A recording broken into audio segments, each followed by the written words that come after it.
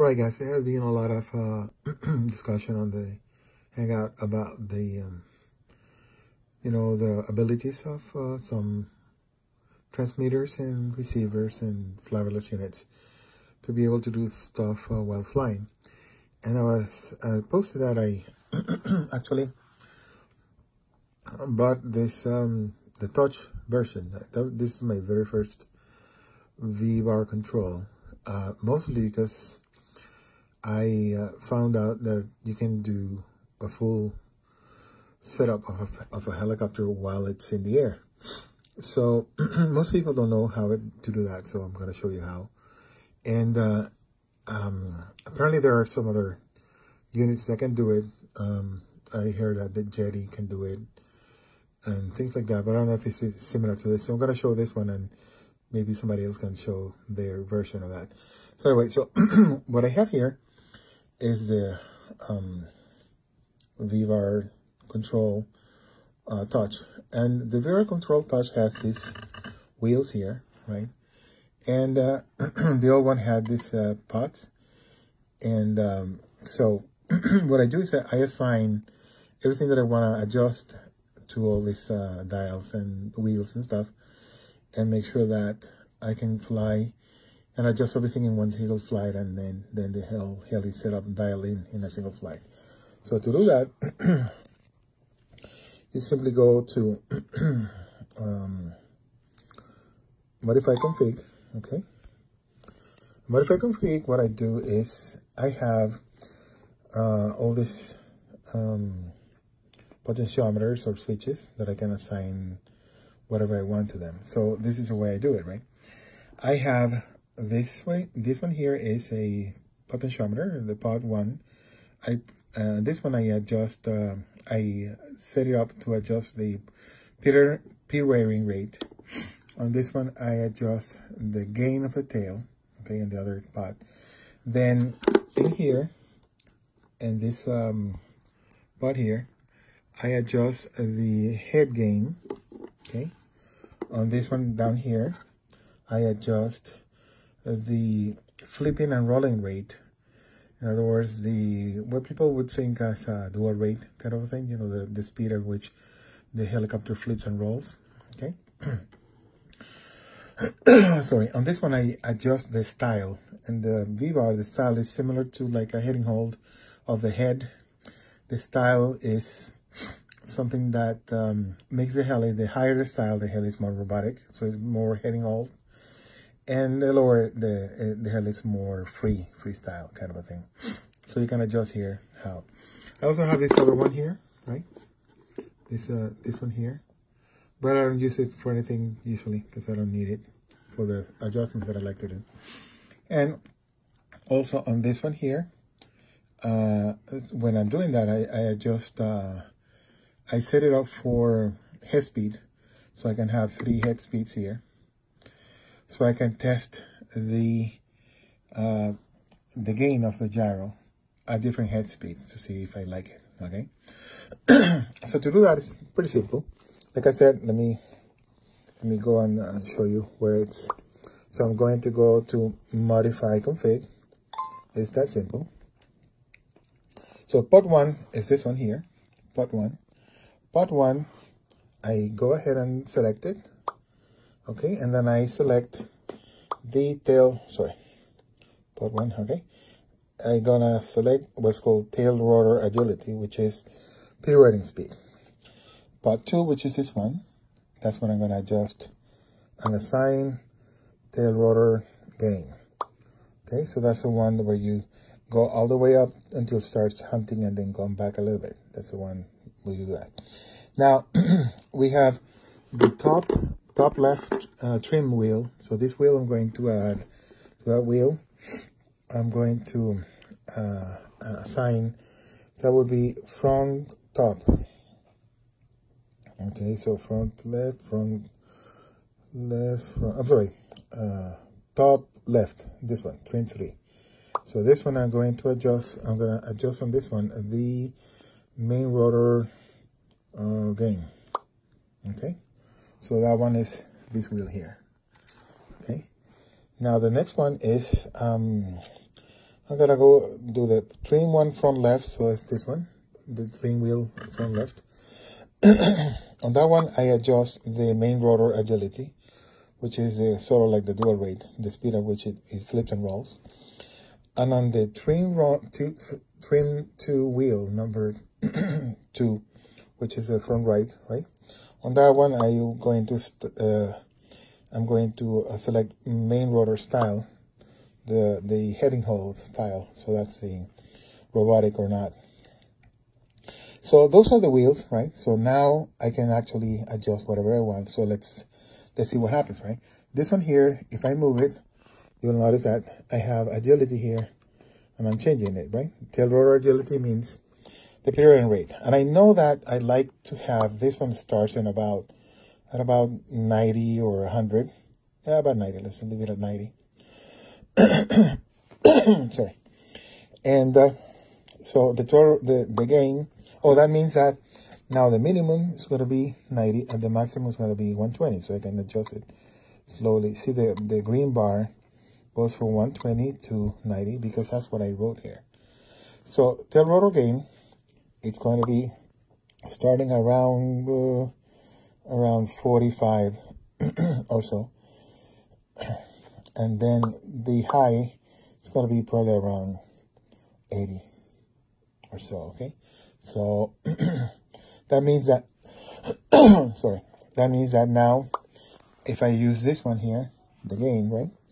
I can adjust the gain between maximum of 80 and minimum of 45.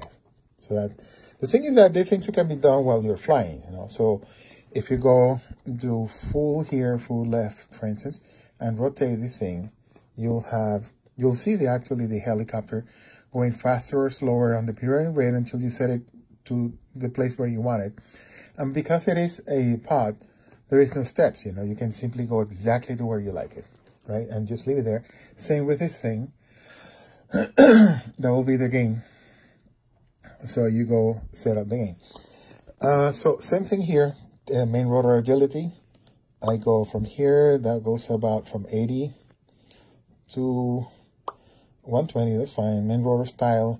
Style is actually something that I use it from about 50 as a minimum, and a maximum of about 100. That 100 is quite robotic. 50 is when I'm doing, you know, really hardcore 3D. So main rotor gain here, this one, put it around 30. Because if you're using high head speeds and high speed, you don't want to have this too high because you're going to have oscillations on the head. So I usually set it at about between this much and this much, right? But it's typically going to be around, around 42, 50, 45, around that area. So that one was a trim 3 top left, right? So if I move that, you'll see this one here. You can see this thing moving here, following that. Okay. Now, well, everything else is, you know, additional stuff. But let's also use a switch, because let's say we want to use this switch, all right, that is assigned to option 1. Then we'll assign that. So option 1 is going to be head speed, okay, and we're going to make it in between, let's say 2,000. Say about 2,000, yeah, and 2,400, let's say 2,400. Okay, perfect. So now we have option 1, but we haven't assigned where the switch that is. Okay, so far here we have tail rotor agility, so tail period and rate, then the tail gain, main rotor flipping and rolling rate, the style, which is pretty much heading hold, and main rotor gain, which is the gain on the gyro of the head, and that can be set up to the point that starts oscillating, you know, the disc. And now high speed I assign to the switch. Now we have to tell it what switch we mean, and that's simple. You go to the switch assignments and say I want option 1 to be switch 3, right? And that's it. So again, option 1, and then you select the switch 3. That's it. Now we have that selected, and that means that if I switch the thing, okay, now I'm gonna have 3 head speeds, right? 2200, 2000, and 2400. So that's the way I was able to adjust that. So if we go back here to the modify config, now we have all of the things, you know, head speed and everything. So that means that if I switch that thing to, let's say 2400, then I can adjust the gain of the tail, find out what is the best gain for that head speed and stuff like that. So the nice thing about this, and this is one of the reasons why I like it, is because now I have the heli ready, you know, to take off. And let's say a helicopter that I don't know it well. So I simply go here and I go, okay, let's adjust this. Main rotor agility, I usually start, yeah, about this much, you know, about 100, okay? Then I adjust the pirouetting rate to about 106 is what I usually start at. And then I go gain of the gyro. I go here and I go about, you know, 60 or something like that, so it doesn't start hunting, right?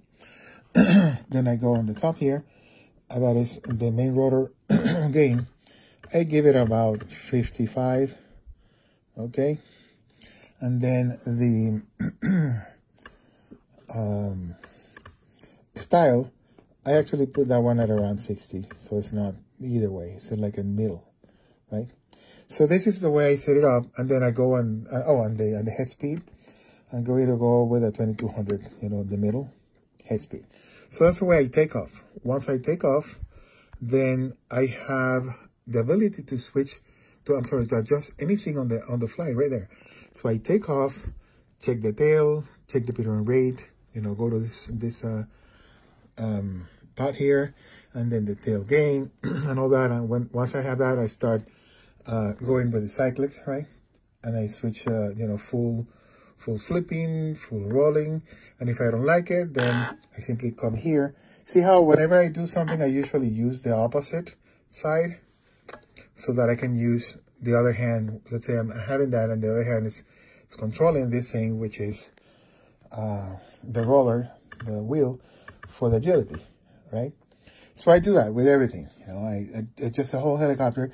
In one single flight, I have everything done, everything perfect.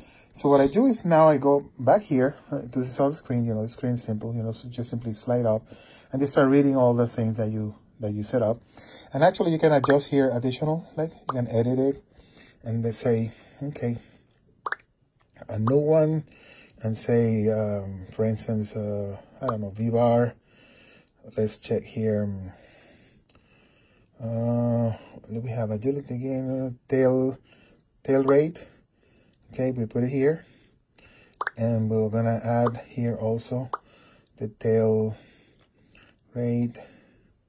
Sorry, no. The rate, the tail, we said rate and tail gain. Okay, so we put it here, done. And we say save and exit, okay? So now we can, whenever we adjust here, right, you can see that it also follows.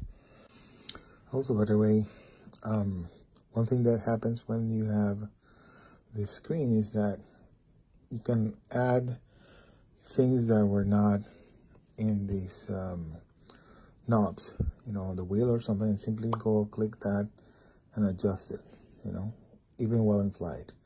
So let's say when you're done, you know, you're done doing that, you simply come here and say, okay, I like that. And you simply use the 3 fingers and store this as one of the screens. And now you know what your values are. Then you come back here, right?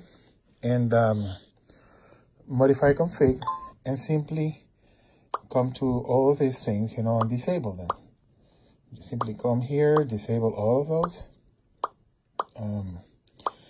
Because you already have the numbers that you wanted, right? And same with everything pretty much.